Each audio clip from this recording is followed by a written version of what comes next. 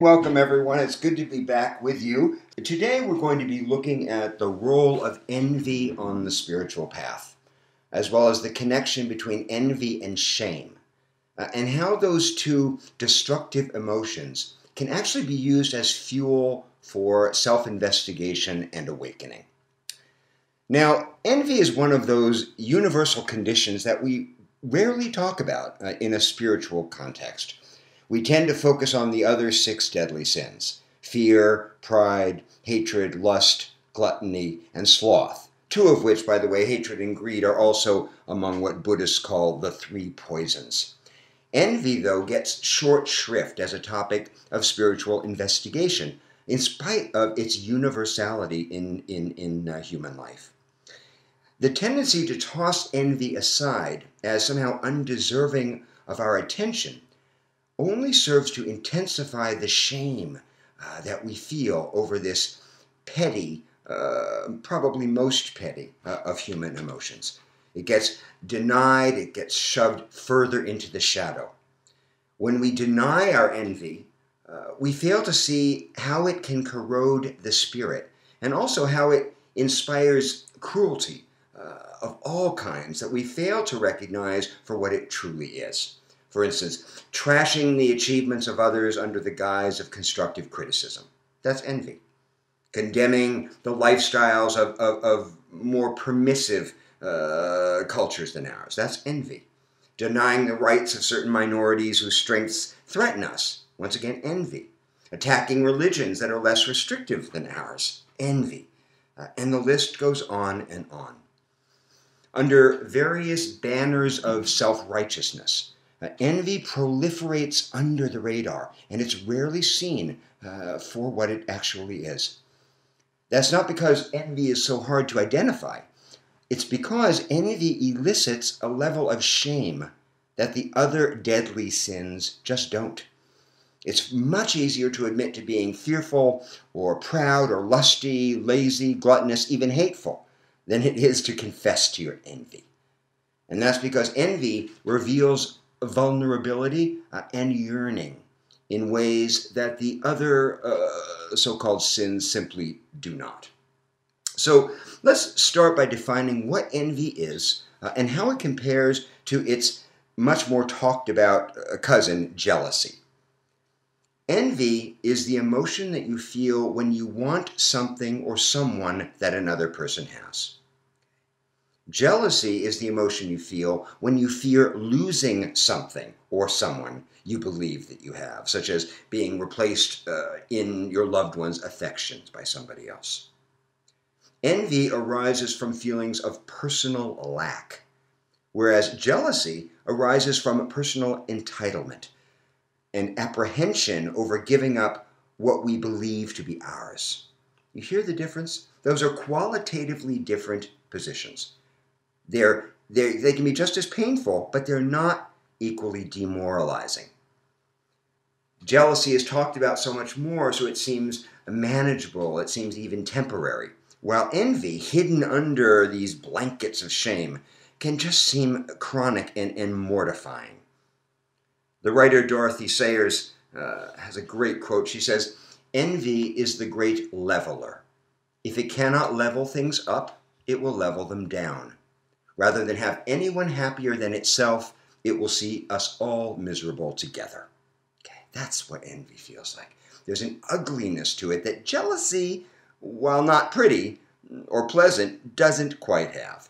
Okay, envy has a kind of a despair, a hopelessness, a willingness to level the world, to even the playing field, just to do anything at all not to feel smaller than or defeated. I mean, just think of a certain political candidate threatening a scorched earth strategy to victory if all else fails, just willing to ruin anyone who makes him feel small. Envy drives both megalomaniacs and sociopaths, as well as so-called have-nots, or folks who are underprivileged in some way socially. Because both the megalomaniac and the have-not desire what they don't possess. The so-called have-nots want to feel like equal citizens, rightly, And we all have sympathy for, let's say, a street person who envies somebody who has a home of his own. Okay, that is what you would call understandable, justified, even appropriate envy. But on the other side of the spectrum, you have megalomaniacs who suffer from what you could call God envy, because they don't reign supreme, and they can't have everything. And as a result of that, they're willing to punish everything and everyone around them who interferes with their desire for more. And between those two extremes of the sociopath, the megalomaniac, and the person who is who is really an outlier on the underprivileged end of a society, the rest of us live. The rest of us who are relatively more or less fortunate, and subject to envy for our own reasons. Reasons that are connected to self-worth, to expectations, to competitiveness, and of course to pain. Now, why is envy related to pain? If you look carefully at a time in your life when you have experienced envy, you're going to notice that that feeling is related in some way or other to a sense of injustice, a feeling of not getting your own, of being outcast or rejected or underprivileged or in some way abused by life. This sense of injustice is always accompanied by painful feelings of some kind or other. Injustice implies that right has been wronged, that the morality of the universe has somehow been thrown off kilter. And of course, the moral emotion of injustice is as primitive as envy, and can lead to positive changes. Okay? As when an abused minority are finally given equal treatment. Okay? The injustice, which may have also brought feelings of envy with it, led to positive change. But it can also, this feeling of injustice, lead to all manner of horror and cruelty. As when sociopaths dream of final solutions to rid the world of groups that they detest and also envy, whose existence, their very existence, seems unfair to them in some way, a drain on the system. So you have the justified pain of the underprivileged leading to envy that can finally explode into the open and throw off its shame and demand a change. And you have the greedy pain of the envious who take their revenge on the underprivileged to comfort themselves and to feel a little more powerful. Now, as I said, most of us inhabit a middle place where we have more than others and much less than many. So depending on the day, the shifts of circumstance, we might feel fortunate or miserable, lucky or not quite enough. And in the gap between desire and complete satisfaction, a space is left where envy, if it goes unchallenged, can fester. There's a woman who came to me as a writing student who illustrated this perfectly. Outwardly, she was a fortunate woman in her late 40s. I'll call her Hannah.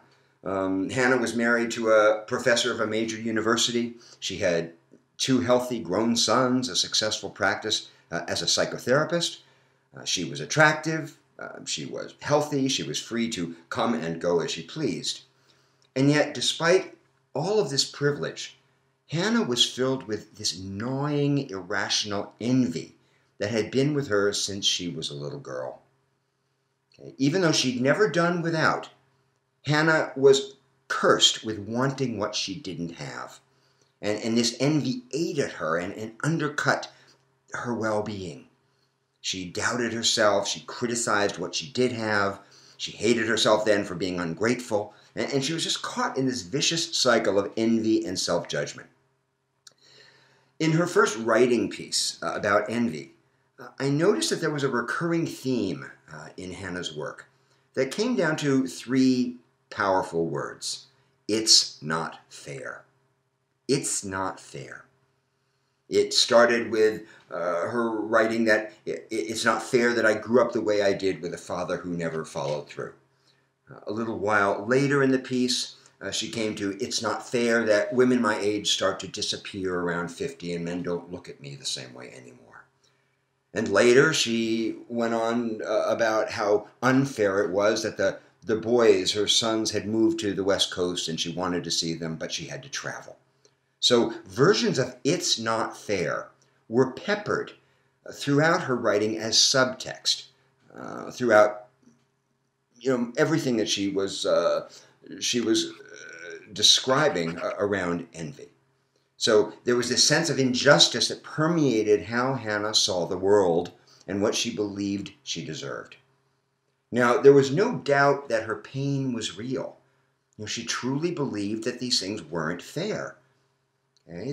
The envy she felt toward girls with strong fathers, toward younger women, toward mothers whose kids lived locally was sincere, if you can call envy sincere.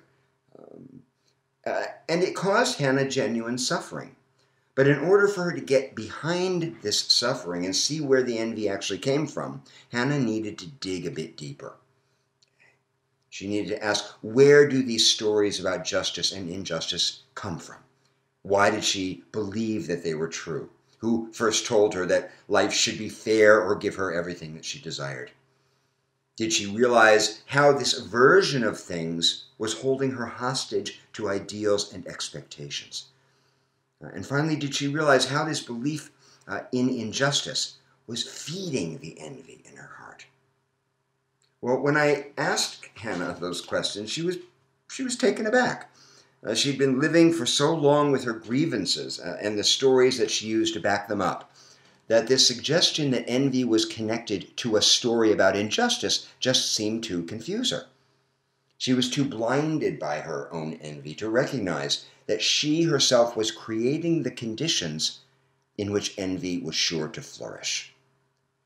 But when Hannah began to write about the stories behind her feelings and this vision of the way things ought to be, she started to see, slowly, that she had been selling herself a fake bill of goods, a fantasy, a fiction about what fairness should look like if the world would only obey her wishes.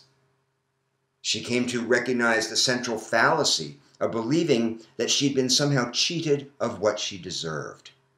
And by creating that crack in her self-awareness and seeing her own thoughts in black and white on the page, Hannah began to gain a perspective on the ways in which she was deceiving herself. That's the value of writing, of course, as a path of self-inquiry. It enables us to ask tough questions and see, sometimes for the first time, these tales, these tall tales that we feed ourselves about reality. In Hannah's case, this recognition came with a shock because she realized that running through these narratives was a very strong sense of entitlement. Now, entitlement is a tricky condition. It can look from the outside like low self-esteem. Entitlement can masquerade as a sense of not deserving.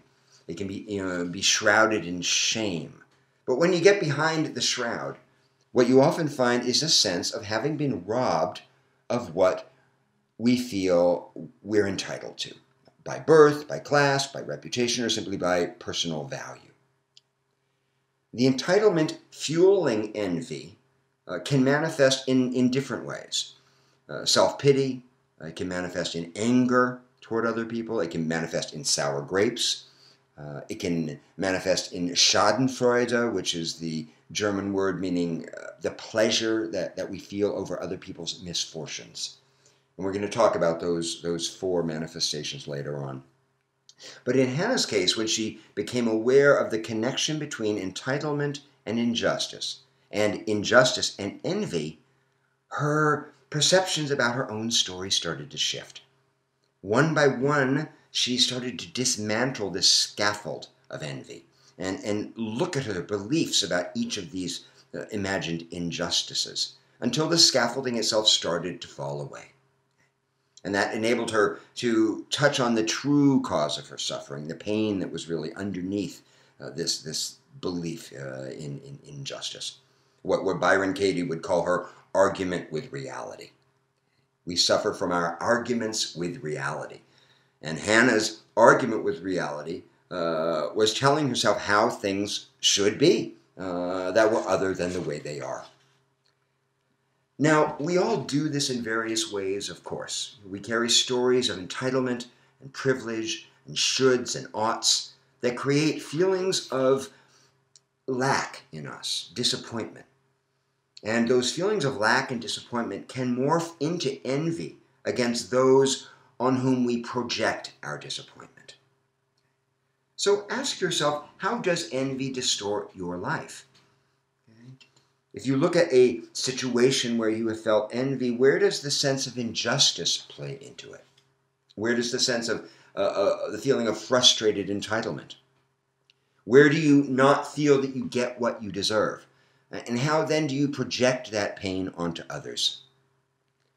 If you're able to admit your envy, it can shift, but it may be too humiliating to admit it, and easier to express as blame or as outrage or as victimization. So ask yourself, is it easier for you to play the victim than to admit to the depth of your own envy?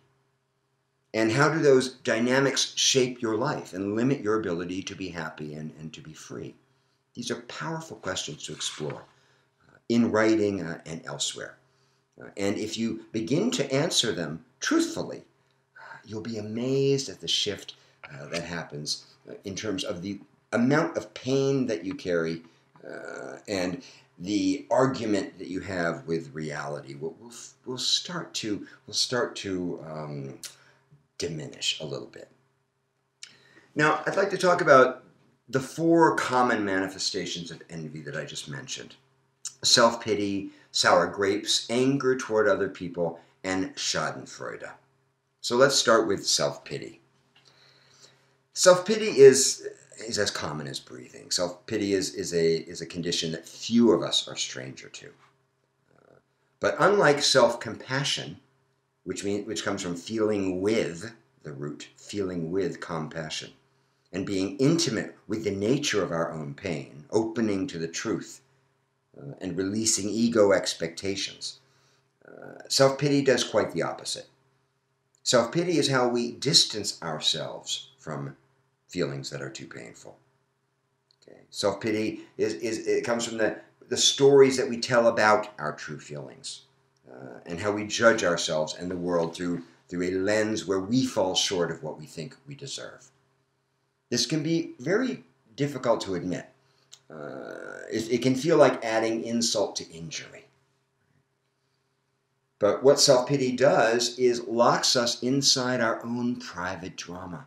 And locked inside our own drama, we resent our obstacles, we resist our healing, and we keep ourselves in a holding pattern of bitterness, of blame, of anger, and so on.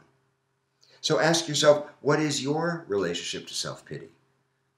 What secret pleasure do you get from feeling sorry for yourself? We all do it. There's no criticism here, and there's no shame in it. But let's just tell it like it is. What secret pleasure do you get from feeling sorry for yourself? What's the payoff for you? Because when we exercise self-pity instead of self-compassion, we cut ourselves off from other people. Poor me, oh, I'm so much worse off than anyone else. And that's completely different than self-compassion, which recognizes our common struggle and refuses to consider our hardship as worse or apart from the suffering of other people. And that's why all spiritual traditions warn against self-pity. It's the ego's device to make itself special. We can make ourselves special by thinking that we are wonderful, or we can make ourselves special by thinking that we are worse off than other people. There's a Sufi saying that I love about self-pity, which I'd love to read to you. Let's see. Here it is. Overcome any bitterness that may have come because you were not up to the magnitude of the pain that was entrusted to you. Like the mother of the world who carries the pain of the world into her heart, each of us is part of her heart, and therefore endowed with a certain measure of cosmic pain. You are sharing in the totality of that pain. You are called upon to meet it in joy instead of self-pity. The secret, Offer your heart as a vehicle to transform cosmic suffering into joy. Isn't that beautiful? You are called upon to meet it in joy instead of self-pity. Offer your heart as a vehicle to transform cosmic suffering into joy. That's very different than being locked inside our prison of self-pity and envy. Next we come to sour grapes. You must know the Aesop's fable about the fox and the grapes, where the hungry fox tries to reach the grapes that are hanging high on the vine, but he can't get to them. And even though he keeps jumping and jumping, he still can't get them. And finally the fox just turns away and says, oh, you aren't even ripe yet. I don't need any sour grapes. People who speak disparagingly of things that they can't attain would do really well to learn from this teaching story. It's easier for the proud fox to claim not to have wanted the grapes than to admit his disappointment and his envy at being cheated of what he believed that he deserved. Sour grapes actually is a common reaction when pride meets powerlessness. Proud people who feel that they've lost control of outcomes can fall easily into this pose, which protects them from seeming vulnerable and yet is very obvious to the people around them. Whenever you hear someone talk a bit too vehemently about what they didn't really want anyway, you can smell sour grapes on their breath. I know a woman who goes on endlessly about how she doesn't want to be in a coupled relationship. She has great contempt for it and all the reasons why it's soul killing and something to avoid. Every time someone she knows meets a partner, she makes nasty comments and distances herself from the person who has fallen in love.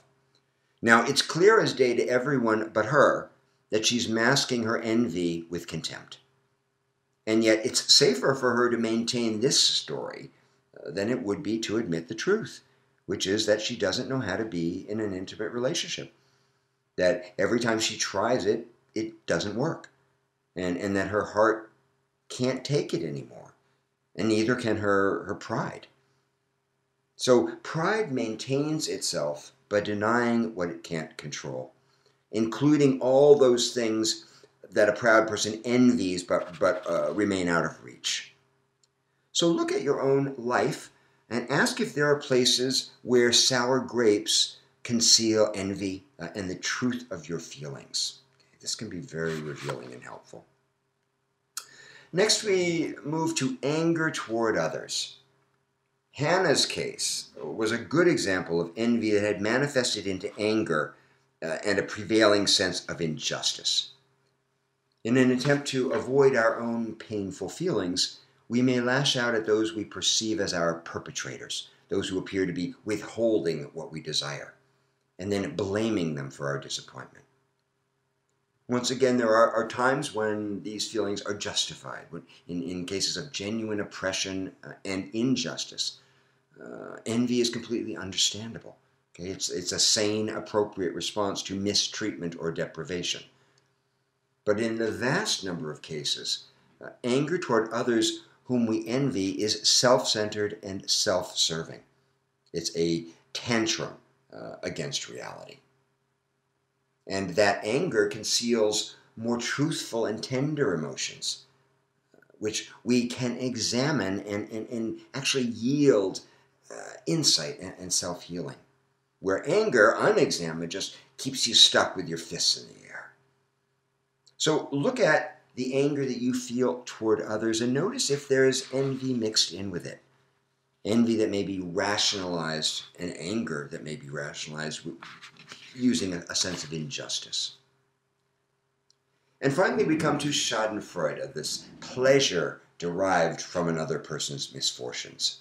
This really is among our ugliest characteristics as human beings, even when the other person's misfortune is justified, as in, say, the case of Bernie Madoff, okay, who got marched off to jail after absconding with millions and millions of of dollars of other people's money. A lot of people cheered when they saw him get marched off to jail, and that's completely understandable. Okay, to see, you feel that justice has been done, and yet, in spite of his deserving his punishment, the glee that we're capable of feeling at the suffering of another person is itself, I believe, a kind of moral failing. The people of 18th century Salem believed in their justification of burning women accused of witchcraft and the rightness of their schadenfreude. Okay, the Ku Klux Klan believed in their lynching of blacks and so on.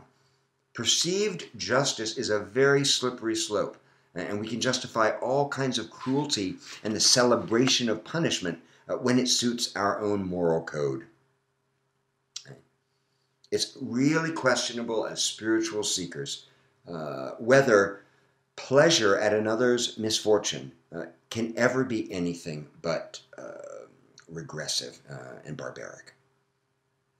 When a murderer is executed on death row and the family of the victim is cheering, it could be argued that they're participating, they're having a vicarious thrill of being murderers themselves in that moment.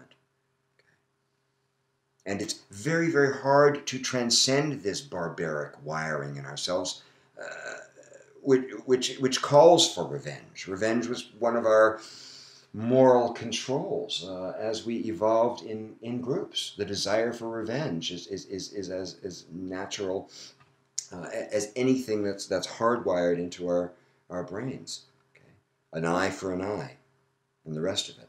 And yet, as spiritual practitioners, we aspire in the opposite direction, right? We want to transcend these natural but destructive impulses and recognize our own homicidal tendencies if we hope to break this cycle of violence. When we look at schadenfreude as a manifestation of envy, ask yourself, where have you seen this play out in your own life? Where has envy been quelled or comforted by revenge and seeing those whom you envy suffer? Are you aware of the spiritual duplicity, even the hypocrisy at work there? If you're not, I suggest looking deeper and notice how you may rationalize your own cruelty on the basis of a story that you're telling yourself about people getting what they deserve. This is very, very rich territory to explore. So the implications of all this in spiritual life should be obvious. While natural and constructive in cases of real injustice, envy is rarely personally liberating. What it does is keeps you shackled and selfish and taking other people's lives and fortunes personally. It locks you inside a prison of shame and craving. Envy justifies shaming and blaming and projecting anger onto others, and can, if we're not careful, lower us to the level of animals who are willing to sacrifice our decency for the pleasure of perceived revenge. And that may not be kind to animals. I don't think animals do that. I think we alone do that.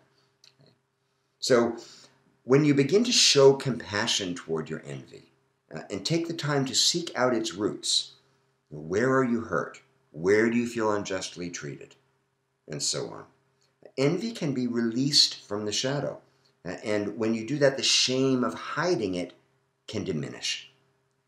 And what that does is brings mindfulness and equanimity. It restores right relationship to those whom we envy. When you recognize the depth of your craving, it begins to loosen its hold on your heart and helps you put aside the desire for revenge. That's how we make peace with ourselves and expand beyond our own hurt feelings in order to be able to show generosity toward other people, even when they have something that we want. This liberates us on a spiritual path, which is all about openness, right? Spirituality and awakening are all about opening and the willingness to tell the truth. And when we do that with envy, it releases from the shadow We can have a sense of humor about it. Ah, big surprise, envy. Who doesn't have it? We can stop beating ourselves up for it and going into self-pity or staying in self-pity and expand to feel self-compassion for this very natural, universal, yet highly destructive emotion.